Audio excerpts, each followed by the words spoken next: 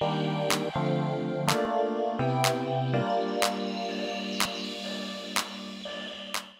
day and good evening. I'm registered nurse Jen. Welcome to Go Healthy. The Chinese have done it again, brought back an ancient Chinese secret that promotes healing and also proclaims to lessen pain levels. What is it? It's known as cupping therapy. The Chinese government has carried out extensive research with cupping as a positive result, hence widely practiced in many of China's government-run hospitals. Often, cupping is a tradition passed down from generation to generation because of its miraculous healing beliefs for ailments and relief of pain. Cupping therapy is used by acupuncturists to move stagnated blood and qi by applying local suction with a cup to the skin.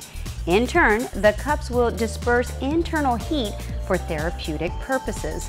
The cups are stationary over the skin and left on for a period of 5 to 15 minutes while suction is applied.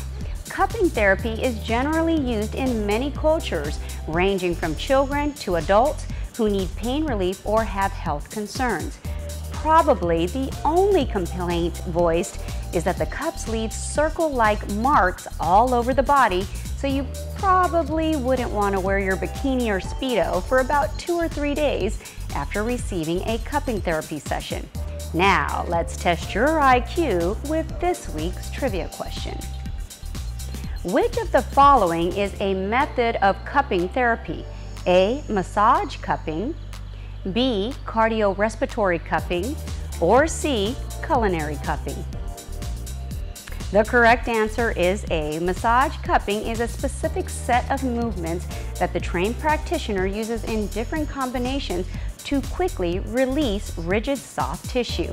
I'm Nurse Jen, reminding you to be healthy is to go healthy. See you later, alligator.